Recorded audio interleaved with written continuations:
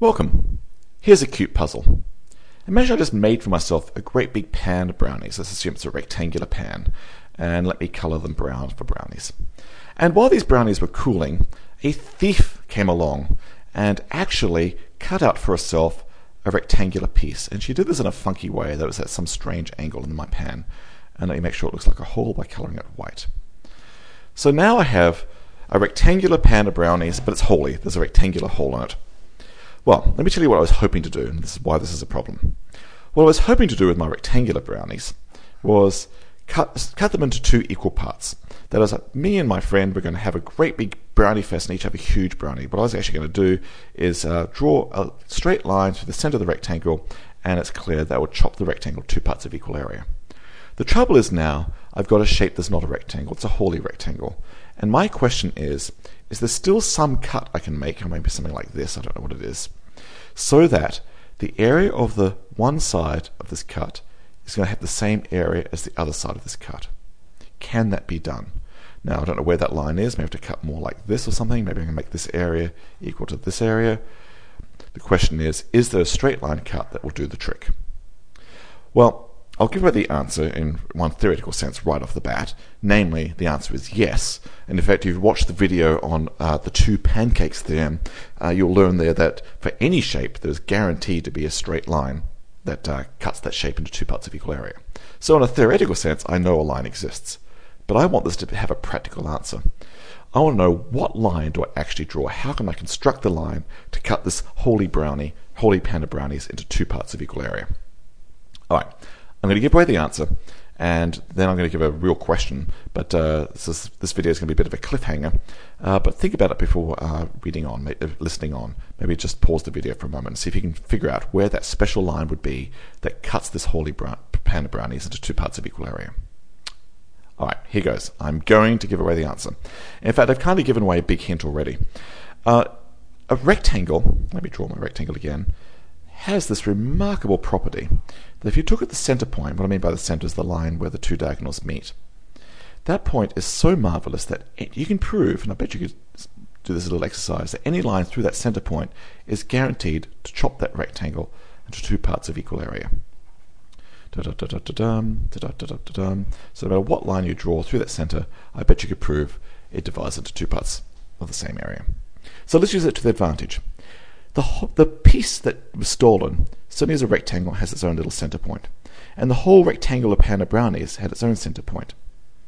Now, I claim that if I was to draw the line that connects those two center points and make my cut across the pan of brownies along that line, then I'm going to have two brown regions of the same area. Now that's kind of obvious if you think about it. For example, just within the hole, certainly the space of the hole on one side of the line equals the space of the hole on the other side of the line, because that cut's going through the center of that rectangle. And by the same token, if that hole wasn't there, the space on one side of the cut for the whole pan of brownies equals the space of the whole area of the pan of brownies on the other side of that line. Which then means, a little bit of just thinking, that actually the actual amount of brownie I have on one side of the line, be it the holy piece, this is fun to draw, has to be the same area as the other piece. So there's the answer. To actually find the line that cuts the holy brownie into two parts of equal area, just cut along the line that connects the centers of the two rectangles in question. Then you're guaranteed to have the equal amount of brownie on either side of that cut. But what really made that puzzle work was the fact that the rectangles have this amazing property. And here's my real cliffhanger question. Rectangles aren't the only shape with that property.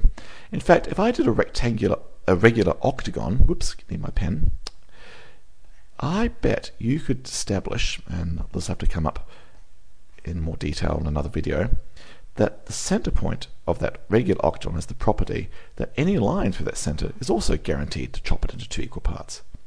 Which means then I could make the following puzzle.